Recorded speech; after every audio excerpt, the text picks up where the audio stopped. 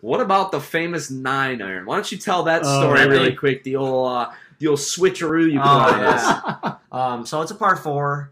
I'm not pulling out a driver, not pulling out a hybrid, nothing long here for a driver, for sure. Been hitting worm burners all day, if that. That is very generous. That's a generous statement right there. So I would call it a gentle tap. I've been using the 9 probably 90% of the day. I go in the bag, I grab the 9, I let the boys know that I got the 7 in hand. So they all think that this thing's going to the right hard.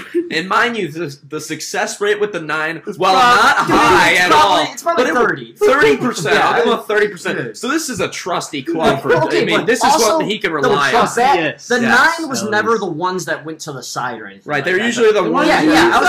Dude, I gotta try to make my golf game better. I really gotta argue with you on a podcast about my golf game right now. We're trying to do a tournament. That's not practice. That was the real stuff. Yeah, like me and Jason said, if you don't have 100% confidence, keep it in the car. Keep it in the bag. Honestly, keep it in the freaking. Keep it in the Airbnb. I still the bad shots with the 9. Like he said, we're worm burners, or every once in a while, you kind of stroke them like 125 yards, and then we're like, wow, Trevor. But anyways, help on this particular occasion, I stroked the quote-unquote 7 right down the fairway. And I could tell walking back to my bag, the boys were a little shocked. We were kind of buzzing. They were buzzing. And I let them know on an inside secret.